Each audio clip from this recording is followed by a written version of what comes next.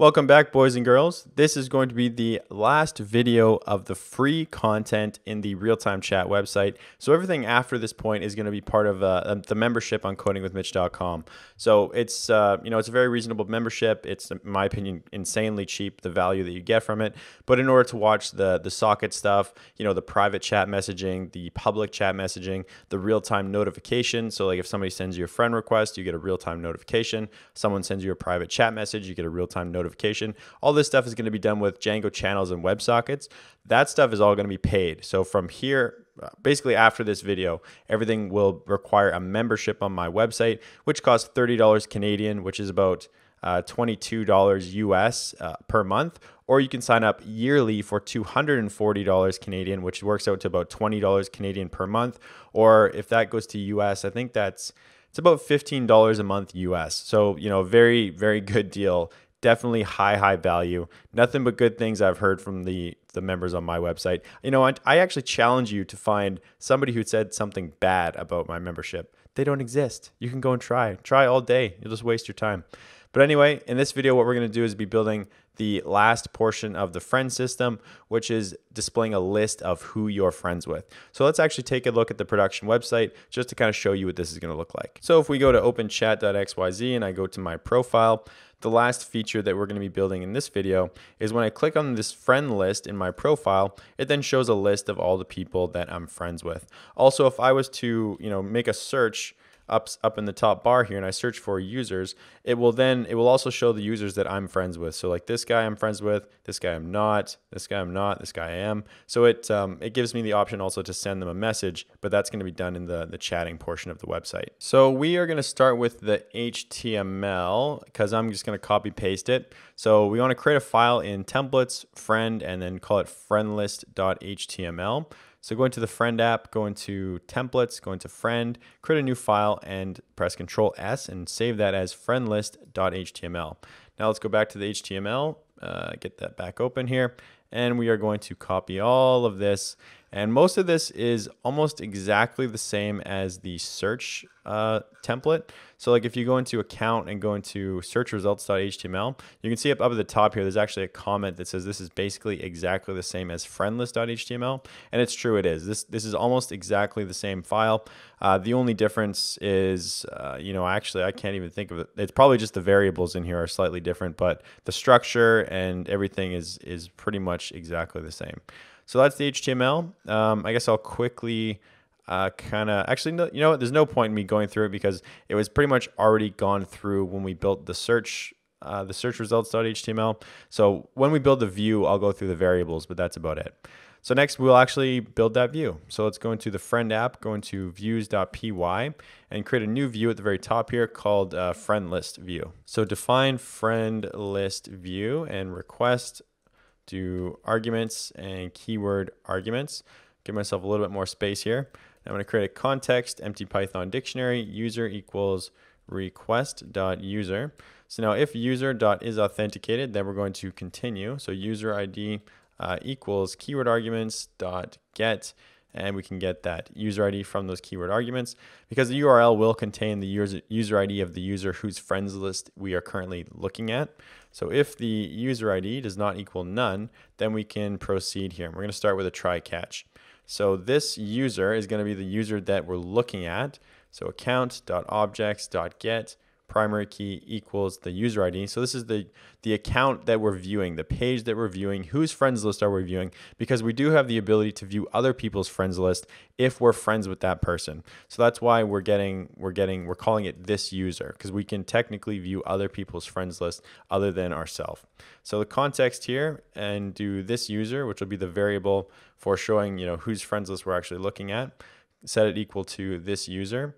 Now the exception that we're going to catch here is account.does not exist. So if that account doesn't exist, in that case, I want to return an HTTP response and just say, that user does not exist or whatever. Just telling them that something went wrong and we can't find that friends list basically. Now I want to get the friend list. So I'm going to use another try except and just do, friend list equals friend list.objects.get and do user equals this underscore user. And again, now we're going to do if that does not exist. So if friend list does not exist, then we know we have a problem. Maybe they don't have any friends. I don't know, but there's a problem. HTTP response. We're going to use some string interpolation here and say could not find a friends list for, and then we can print out the user. So we can say this underscore user dot username. And I always need to wrap text or wrap the word just so it doesn't go carry on kind of forever and you guys get a better view. So now if we pass all that stuff, if we pass those two try excepts, let's do must be friends to view a friends list. So just kind of a confirmation, are you friends with this person? Meaning, do you have the ability to view their, or are you allowed to view their friends list? So if user does not equal this user, that's kind of the first check. Because if you're trying to view your own profile, then you know you're good. We don't have to perform any more checks. And then if not user in friend list dot friends dot all, so we're accessing the friend list of this user, and then we're checking to see if the authenticated user, so me, if I'm present in that list. If I'm present in that list, then we know we're good. So this is if we're not present in that list. So if I'm not present in that list, I'm going to say HTTP response, you must be friends with, or you must be friends to view their friends list. Just to check, are you allowed to be doing what you're doing? Now here comes kind of the tricky part. So I'm going to set an empty list to friends, or set friends equal to an empty list. Now I want to, this is going to be kind of like, I think we did it in the search, in this account search view. Yeah, here. So this is the same kind of structure.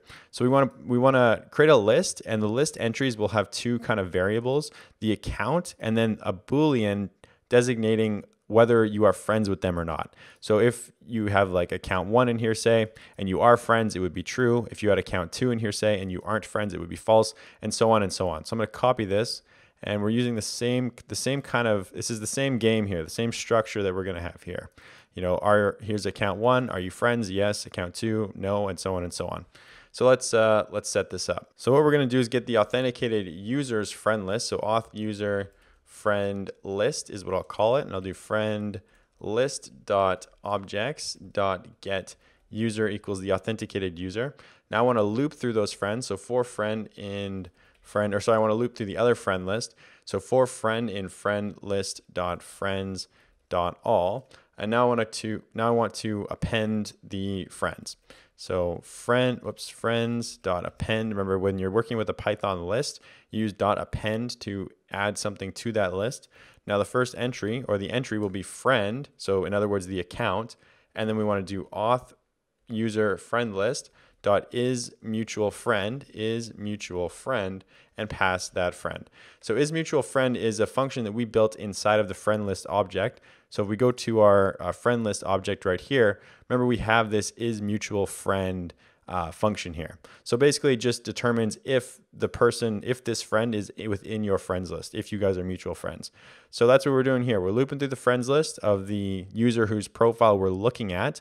Then I'm appending that friend and saying auth user friend list, so my friend list, and I'm saying, are we both mutual friends with that person? Or I guess in other words, a better way to put it is, am I friends with that person? So I'm gonna be looking at their friend list, but it's gonna tell me if I'm friends with that person in their friend list. All right, so that's good. Now context, I wanna do friends and just pass that Python list. So there's the friends, and that should be good. Just scrolling up a little bit here, we could handle the else case here, we could handle the else case here. I'm just going to handle the is authenticated case, which is this one right here. So if they are not authenticated, then I want to return an HTTP response object saying you must be friends to view their friends list. So if a person who's not authenticated tries to look at a friends list, it's going to give that HTTP response.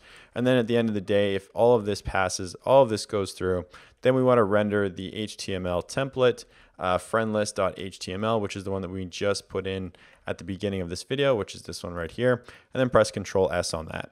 So now that you know what this view is going to look like, basically it's just going to contain two variables, this user and also the list of friends. And within that list of friends, we have this kind of unique structure of like showing their friend and then am I friends with that person? So that's what's happening inside of friendlist.html. So, right at the top right away, it checks, do we have friends? And then we loop through those friends and just kind of build the view from there. So like here's the profile image. You can see friend. So friend.0, remember that accesses the first list entry. So remember here, like that would be like, so here's the object from the loop, and then the first list entry is this. So friend.0 would be the account, and then friend.1 would be the Boolean determining if they're friends or not. So friend.0 is the account. Friend.0, here's the account again. We have friend.0. This is going to be used later when we do the private chatting stuff. And then here we have friend.1. So this is the stuff for determining the view with respect to, are we friends with this person or not? So if friend.1, that means, am I friends with this person? If yes, it says we're friends, and then we get that circle check mark. So just to kind of remind you with the production website, that's what this is going to look like. So you'd have this kind of friends thing and that green check mark. If you're not friends, it says not friends and the red X. So that's this logic here. So if you're friends, you get the friends, and then it says there's the check mark. Otherwise, if friend.0 does not equal request.user, so if it's not you, if it's not you who is this entry, then you're not friends, and you have the cancel button which is the red X. Otherwise, if this is you, then you have an entry that says, hey, this is you. So I can just go to like this guy's profile here, and for example, if I look at his friends list, there I'm his only friend, and it says that this is me. So that's this case right here. This is you, and then there's that person pin. And then of course our for loop counter down here, which makes sure that the list entries are always in twos. So end the div, and then you create a new div. So that's the view. And then this is for creating a private chat, which we're going to be using later. So now that we have our HTML template, we have our view built for showing the friends list. Now we need a URL for that. So we're going to go into the friend app and get that new view that we just built. So friend list view, and paste it up at the top here, do a comma. And now we want to create that URL. So I'm gonna copy the first line here, and this one's just going to be list, and it's going to take a keyword argument, which is the user ID whose profile that we're looking at. So friend list view, paste that in, and then the name will be just list. So it's going to be the friend app and then just list.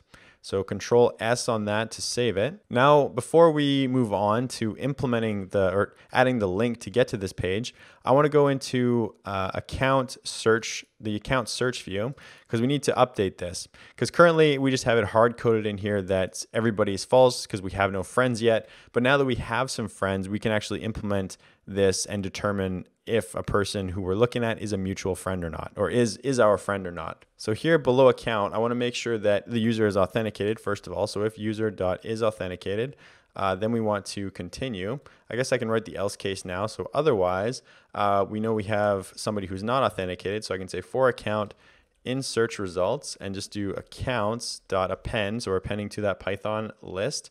Accounts.append account and false. So this is like the hard-coded version that we had originally. That's basically, exactly, actually I could have literally just cut this and put it right here because it's exactly the same. I could have done that, but I chose to write it out and then copy paste it anyway. But anyway, that's what we want to do. We want to hard code it. But if the user is authenticated, then we can determine if we are friends with them. So get the authenticated users friend list and then determine if we're friends. Friend list and then determine if we're friends.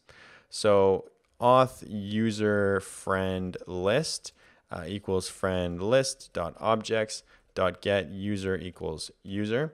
Now we want to do the loop and do the appending thing. So I'm just going to paste that in. So this is the same kind of loop, exactly the same loop as we did here. The difference being that here we don't want to just hard code in false. So in this case, I want to do auth user friend list dot is mutual friend, and I'm gonna have to turn on word wrap here because I'm gonna run out of room. So is mutual friend, and then just pass that account, and then of course add that accounts to the context. So that should be good. That's pretty much exactly what we did in our friend list view here. It's the same kind of thing. We loop through them, we append, we determine if they are a part of our friends list. So that should be good. So I'm gonna press Control S on that. Now I want to go to account.html, and there should be a link here to take me to a friends list. So I want to scroll down to where we have the friend list, which would be right here. It's got a comment, friend list link, and we want to use that URL that we just built. So use a Django shortcut URL, in the friend app, sorry, and do list. And the keyword argument there, I believe, is user ID. So that's what we're looking for. So do user ID equals ID, and I think that should be good. So Control S on that. Actually, I think that's it. Let's go to our development environment and take a look and see if everything's good to go. All right, so we got a couple things we got to test. Number one is if I click on my profile, this should list all of my friends. Looks like WSGI object has no attribute user ID. So something is wrong here in friendlist.html. Sorry, actually not friendlist.html, it's friendlist_view. So it looks like I did request.userid. That is not correct. So pressing Control S on that after I change this to request.user. Now let's go back to the development environment, refresh this, and boom, there we go. That is my friends list, and that is correct. If I click here, we are friends. If I go here, yes, I'm friends with this person. Now, the next thing I can check is to search the search view and see kind of who I'm friends with. So I just searched K, and you can see I'm not friends with Blake, and it actually does say that, but I am friends with Kiba, and that is true. Now let's go to Kiba's friends list and go to her profile and click on her friends list, and boom, there's me. I'm her only friend. So that's it. We've implemented a fully functional friends list. We can send friend requests, accept them, decline them, cancel them, remove them, and also search friends. We can also look at a friends list. So we can look at our friends list. We can go to someone who we're friends with and look at their friends. We can look at, we can try to look at other people's friends list, although it will not allow us. Basically everything we need to have a fully functional friend system, other than notifications, of course, and like private chat, which, as you know from the beginning of this video, we're going to be working on next, but it's not going to be free. You're going to have to go to codingwithmitch.com, which all of you should have an account by now because I've been endlessly harassing you to make an account.